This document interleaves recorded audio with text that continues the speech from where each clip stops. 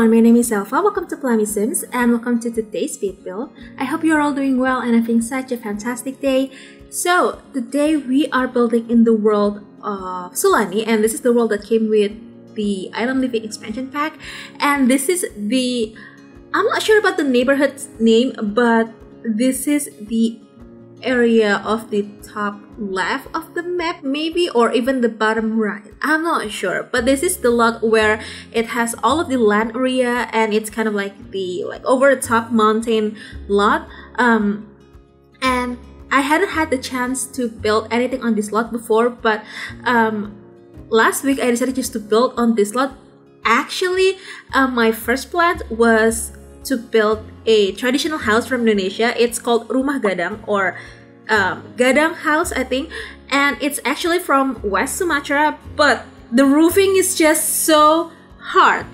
It's impossible to recreate, and I spent about 3-ish hours in build mode just to figuring out the roofing part. And it's just, I kind of did it, but it looks ridiculous. It looks so stupid, and it doesn't look like the real life version, so I decided just to scrape that off and build this.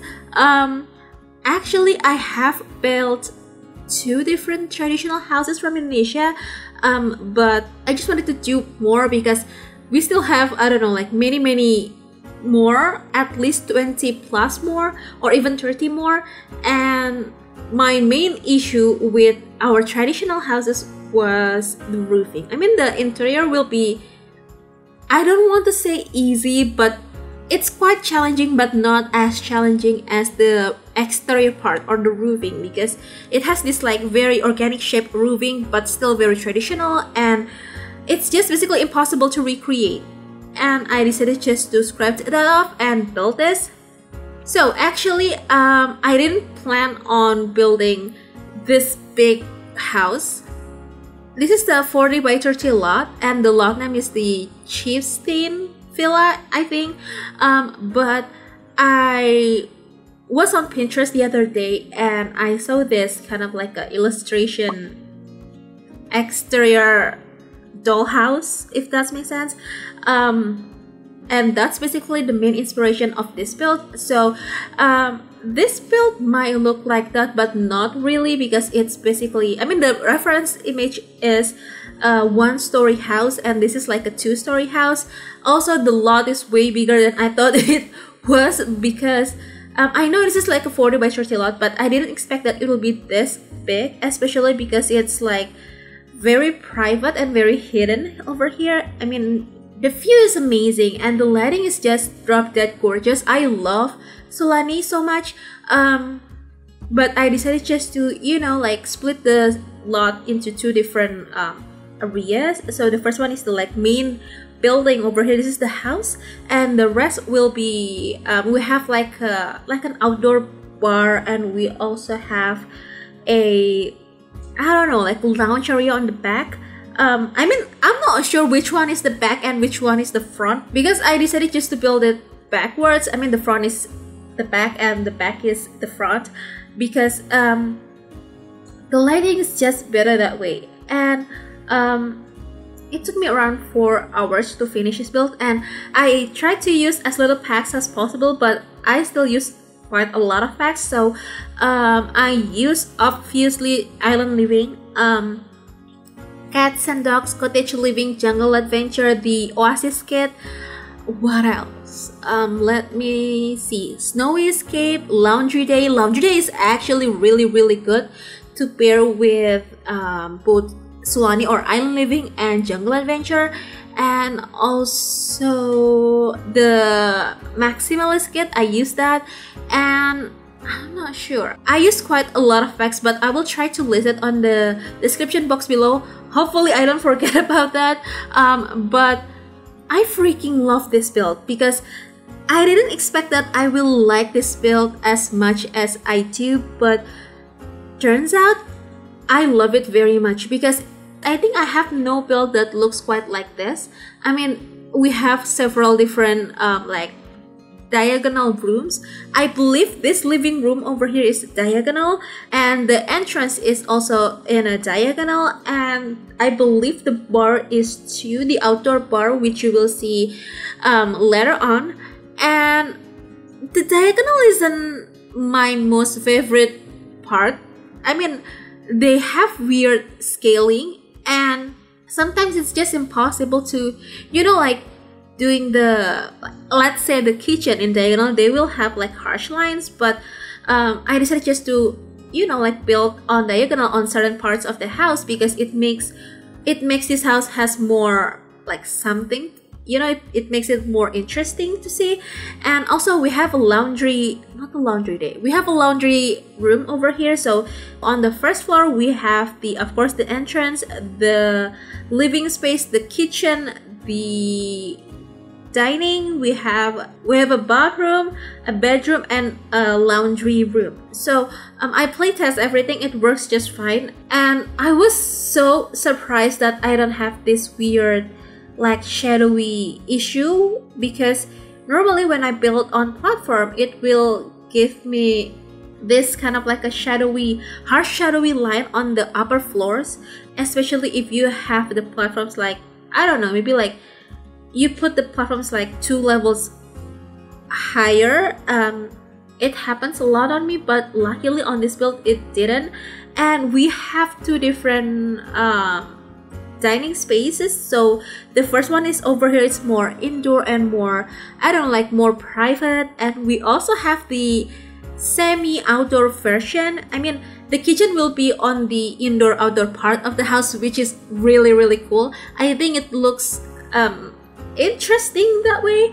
And also I imagine that this family over here, they have lived on this world or this island for a long time, and maybe the parents love to, like have like a kava party, or I don't know, like invite a lot of villagers from Sulani to have like a party on their house, something like that. So that's why we have like a huge kitchen and dining, and also a lot of space for the dining room. That's basically my main idea, and that's also why we have like a semi-outdoor bar. And this is the kitchen. I love this kitchen so much. It's so big, and I didn't clutter that much because I want this kitchen to, like able to have this, what is the term for that? Like cooking together, like group cooking, whatever it is. It's actually came in base game a few months ago with the Cottage living, or even almost a year ago. Yeah, I believe so. And with the cooking together like group activities thing, you need to have a lot of like counter space, like a free from everything counter space. So I decided just to not to clutter that much over here. We have quite a big space for the kitchen, and I think even though it doesn't have that many clutter, it still looks really nice.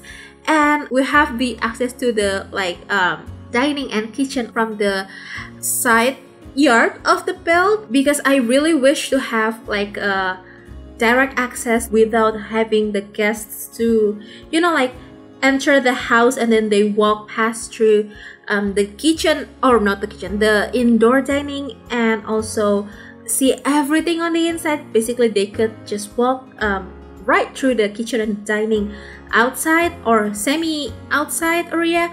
And that's basically the first story. So this is the second story. On the second story we have like a bathroom. It's not like an ensuite bathroom, we have no ensuite here. We have like a master bedroom, and we also have like a diagonal shaped bedroom, like regular bedroom. It's not like a guest bedroom or whatever it is. It's just basically like a regular bedroom before the kids. And even though it's super small, super tiny, it works just fine. And I tested everything for 3 Sims days just to make sure everything works just fine, and I'm glad that it is. So I'm not sure if this bedroom should be for the teen maybe, or I believe it's supposed to be for the preteen, because I remember when I was growing up and I was like, I don't know, like 10, 11 maybe, basically on the age of like preteens. My bedroom didn't look that interesting. I still had a lot of kids furniture, but I do also had some furniture that, I don't know, like looked more grown up. So it's basically like an in-between like age group. And this is the parents' bedroom. The parents' bedroom is so dreamy. I really love this, and we have a lot of windows here. So I decided just to do that because I believe Sulani has one of the best lighting on every single lot. Not every world has like good lighting on each lot, but Sulani has. And to make it look prettier, I decided just to put a ton of windows here. And oh, also I used some items from Outdoor Retreat and Movie Hangout and Parenthood, Paranormal stuff bag. What else? City Living, Eco Lifestyle, Backyard stuff bag. Oh my god, I use a ton of packs. I am truly sorry if you don't have those packs or few packs that I mentioned, but I will try to list the packs that I use on every single build on the description box, so you will know what packs that I use the most on this build. I mean I might use like 1 or 2 items from like many packs, but still it might be helpful to list the packs that I use. And also, if you wanted to see what items from each packs that I use, you can check it from the gallery, the in-game gallery, because you can check what items that I use or everyone used from those packs. Like each item, either they use like 20 items or just 1 item or even like a debug item. So yeah, that might be helpful for you too. And we basically finished with the interior. We're now doing the exterior, and since this is quite a big lot, I decided just to put a bar over there. That diagonal part is actually a bar, and I had hard time to fill up the lot a bit because at first I was thinking to have like a pond, but it just doesn't make sense because this is like on the mountaintop of the world, and it's just nonsense if you have like a pond on the mountain but there's also a beach. That's just doesn't make sense to me. So I decided just to put this bar, and I think the bar object is from the Digital Deluxe, I believe. I could be wrong, but I think it is. And if you don't have the deluxe version of this game, you can simply use the Sulani or Island Living version or even the base game version. They would work just fine for this build. And also, I have to mention this, but that blind shades thingy that I put over the chase area, it's way too small and it blocked the Sims to be able to, you know, like lounge. But I decided just to like make it slightly bigger with tool mod, and it will work just fine now. So yeah, I am truly happy with the result of this build. It's just so nice and lush. I love this build so very much. And since we have a laundry area, you will have to do the laundry.